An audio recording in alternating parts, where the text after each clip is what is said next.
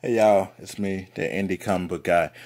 Today we're gonna review Keisha Carter is Mega Woman issues 1 and 2 by Godhood Comics. Now, if you haven't checked out my review of Sharpshooter, also by Godhood Comics, definitely check that out in the links below. So let's just get into it. Keisha Carter is Mega Woman. I like this cover. It says a lot about what's going on in the story. That's, of course, Mega Woman. And people over here, these are her parents. It's another detective. Who that is? Actually, that's Heru. She doesn't actually appear in this issue. She appears in issue 2. And this kind of sets things up. So let's get into it. Keisha Carter is Mega Woman. Starts off, of course, you have to have the creative team. Tyler Martin is becoming one of my favorite creators, one of my favorite writers. He is a master at world building. If you want to take a master class in world building, this is the man to see. I say this because once you actually get into the comic, instead of just diving into the pages, he gives you a white page, which explains Keisha's origin, which explains Mega Woman's origin. Basically, it's been 2 years since she found out that she's the last daughter of Zeus. So she's kind of a god. So she's been dealing with that. And also, since she became Mega Woman, all of these other superhumans have come out of the woodwork. And in this universe, they refer to superhumans as superiors. So that's interesting there. So all that is summed up right here. Instead of wasting 2, 3, 4, 5 pages, some people will even waste an issue just explaining that backstory. Tyler's like, yo, that's not important right now. Let's get to the actual story I want to tell. Meanwhile, you have this whole backstory right here, which he can use later on and go do an origin issue if he wants, but it sums it up right there. Let's get on with the story that we were telling now. So, the second paragraph pretty much explains where the story is headed. A villain called Capital X. He's escaped prison. Mega Woman, she went in to get him, blah, blah, blah, blah. Pretty normal, right? A villain escapes prison, the hero goes and tries to recapture him. But this is a Tyler Martin story. It's not going to be as simple as that. So, we get into the comic. Cops are there on the scene. Mega Woman's already in there. This guy pops up. Turns out that Detective Carter is Mega Woman's dad, or at least the guy that she thought was her daddy. So, cool thing about him, he's not too happy about these superiors running around, even though his daughter is Mega Woman. She's a superior. He's not too happy about that. So, he wants to go in there with his own special task force that are trained to kind of take down superiors, which I would love to see these guys in this red armor, see what they can do with it. He's like, yo, I'm going in there. Our plan is to rescue civilians first, get them out of the way, let Mega Woman and Captain X take care of themselves. So basically, he still has confidence within Mega Woman that she can handle this. Meanwhile, her mom comes like, hey, babe, what are you doing? Our daughter's in there. He's like, damn, look at that expression. It's like, damn, woman, why are you here? Why are you here? Trying to do my job. You embarrassing me in front of my cop friends. She's like, but Leon, that's his first name, Leon Carter. Our daughter's in there. He's like, yeah, she's a superior. She can take care of herself. We need to rescue these people first. So she pleads with him, and he's like, yeah, all right, babe. You know, I'll go take care of this. She's still like, that superior is your daughter. like I said, he isn't very at ease with all these superhumans running around. But, his woman. And this is one of the things that I love about this script is that Tyler, instead of just jumping straight into, hey, here's Mega Woman, and I noticed this when I read Sharpshooter #1, he lets the readers know about the characters from other characters before you're introduced to the main character. So it's a good literary tactic to use. That way you're getting that insight into who this person is based off other people's opinions of them. In this case, it's their parents, her parents. In Sharpshooter, it was the villains and how they felt about Sharpshooter, even how they felt about Mega Woman. They were actually comparing the two. So I love when writers do that. So you have this family dynamic. You have the dad who raised this little girl thinking it was his daughter. Now find out she's the daughter of Zeus of all people. How can you compete with that? He still loves her, but he feels conflicted because he doesn't trust this whole superhuman community that's emerging, and most of them tend to be villains. But, he loves his wife, and he still loves Mega Woman, so we'll get into that. So then an explosion goes off, and everyone reacts, like, what's going on? And he's like, look, woman, I'll be home and deal with you later. We can have sexy time or something. Right now, I got a job to do. Okay, he didn't say that, but that's the look he gave her look. That's that look of, yeah, girl, you know what's going to happen later. It's going to be on. But first, let's go save my daughter. Our daughter. The daughter of Zeus. So, she's still over there like, oh, please do something, Harry. So, he has this special task force that has this red armor. I imagine they had specialized weapons by looking at the glow. And he's going in there. So meanwhile, before he goes in there, he gets a call. It's the President of the United States. He's like, say, well, how would...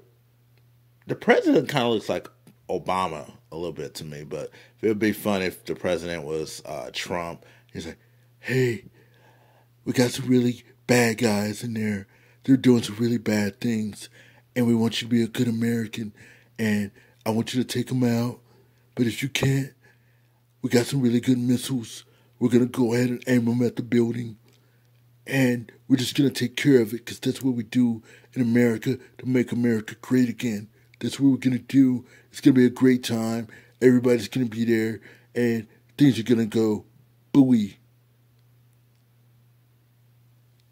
That would be the reaction he had if he heard something like that. So anyway, the president calls an airstrike.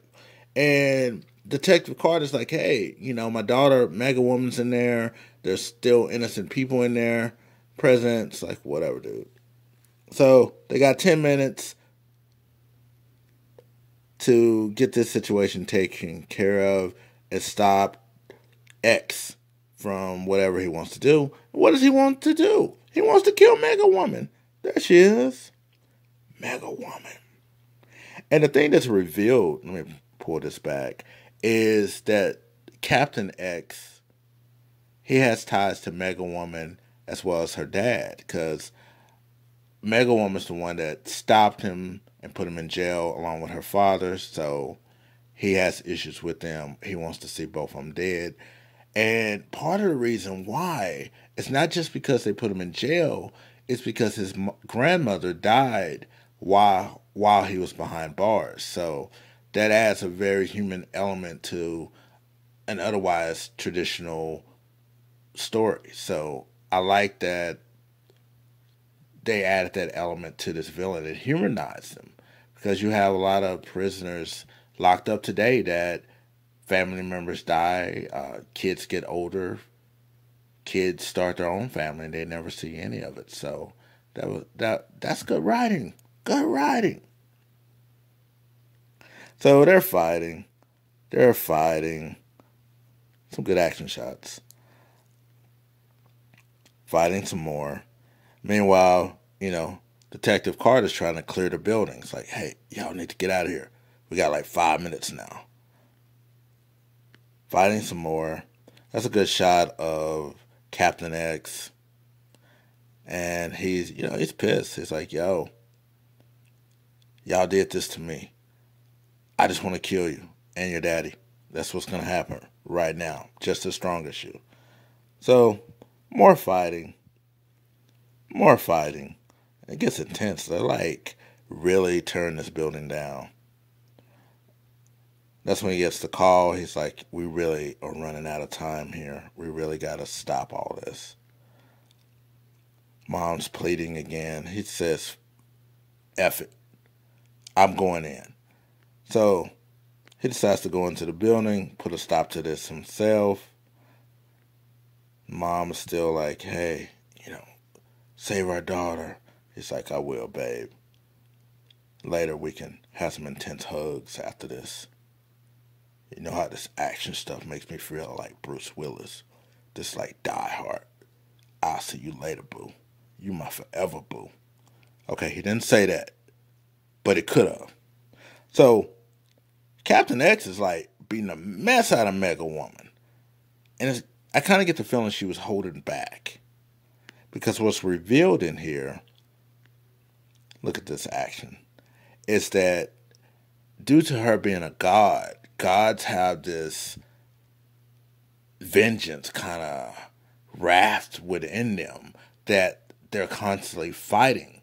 Like, their nature isn't just to be good people and protect people. Their nature is to, bestow vengeance upon people. So she's fighting that. And I love that aspect of this character. So she knocks him out. Dad comes in. She's like, what are you doing here? It's like, hey, I came to, kind of get you out of here and put a stop to this. X takes advantage of this situation. And, he's like, hey, I got both of you in here now. And then Detective Carter starts shooting at him with bullets. But X is like, that can't do nothing to me, right? You know that, right? He's like, yeah, I know. But what he was doing, what Detective Carter was doing, was pretty much causing a distraction. That way, Mega Woman had time to kind of regroup herself and, save the day. But while she's over there, kind of just in La La Land, X manages to just crush her father's hand. And she's seeing this, and he's about to die. And that's when she, kind of gets that second wind. It's like, yo, my power level's over 9,000. And, that second wind, she's like, we got to end this. So that happens. They're still fighting. Meanwhile, the mom, who should be at the hospital, she was sent back to the hospital because she's a doctor to kind of take care of people that were injured. She's rushing back, like, forget this. And this is the scene that I love in this book. You have the mom rushing back. You have the fighter jet shooting this missile at this bank. Who does this in the middle of a city? Like, right? Who does this? And you have all this going on. It's a very climactic scene. Like, what's going to happen next? She's losing the fight again. Mom's coming. Missiles coming. They're still fighting. Dad's trying to get people out of the building. And then, boom. Let's zoom in on that. The building explodes. President, he gets the report. And he's like, did I do the right thing? And she just looked evil and sneaky. And she's like, yes. I'm your trusted advisor. Do what I say, Daddy. It'll all be right. So he looks kind of like Obama. He even got the big ears. So that was it. That was Mega Woman #1. I don't want to show the pages for issue 2 yet because I want you to go and read issue 2. Basically, to sum up issue 2, there was a different artist on that book. You are introduced to Heru. Am I pronouncing it right? Heru. She's basically, one of Zeus's women. She doesn't like Mega Woman, mainly because there was a prophecy that Mega Woman was pretty much gonna become the new Zeus. And she's not happy about that. She wants to destroy all the gods. She wants to rule again. She was pretty much exiled by Zeus. And she's been living among the humans. She hates humans. And she's going to be a very interesting villain. And you also get a little bit more of the backstory with Mega Woman, as well as an ice-based villain is introduced at the end of the issue. So you have the big bad of the series revealed, as well as another villain who looks like she's going to be fun. It's kind of like a what if Harley Quinn had ice powers type villain. So that's it. That's Mega Woman issues 1 and 2 in a nutshell. What are my thoughts on this issue? You know how I do. When we review these issues, we look at 3 things: story, art, and value for your buck. Story-wise, I'm very happy with Mega Woman issues 1 and 2. Tyler did a great job of world building, as I said earlier, letting you get to know these characters. And I'm glad we got to know the mom and dad in issue 1 more so than Mega Woman herself. It really built that family dynamic that's going to be important to this series going forward.